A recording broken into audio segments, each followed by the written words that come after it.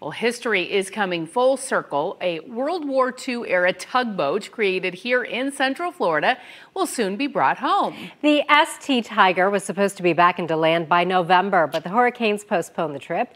News 6's Molly Reed has an update on the work it's taking to get the boat back here and what those behind the project hope to see come from it. After some delays, the organization behind getting the Tiger back here to DeLand says it will officially be back on January 15th. But they say they also need to raise some more money and collect donations to get it set up once it is here. The boat's in Astor, Florida, after coming 4,900 miles from Stockholm, Sweden. And soon, Dan Friend with the DeLand Historic Trust says the ST Tiger will make its final leg of the journey home. It's like a completely unknown chapter of World War II history, sailing home after 78 years. The Tiger was one of 29 of these tugboats built in a factory on Lake Beresford in DeLand for World War II. They made over 550 U.S. Army World War II ST tugboats for harbor use all around the world in World War II. Friend started research on the tugboats decades ago, even creating a website about them. In early 2021, he got a call from a couple in Sweden. They had the Tiger and wanted to know if he wanted it. I found 6 boats around the world.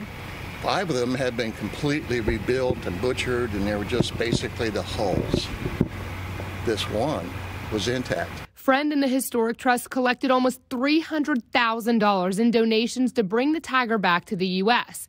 In July of this year, it traveled back to America from Sweden. Friend hoped it would be back in DeLand in November, but the hurricanes pushed that back. And we found a good location for it right across from Edstone Park, where the water's deep enough and out of the way enough for us to leave her there for a little while. Friend says they're still talking with city leaders in different parts of Volusia County to find a permanent spot for it. But he says now that they've cleaned her up, they're going to need to raise even more money to turn her into the memorial. Extreme expenses involved.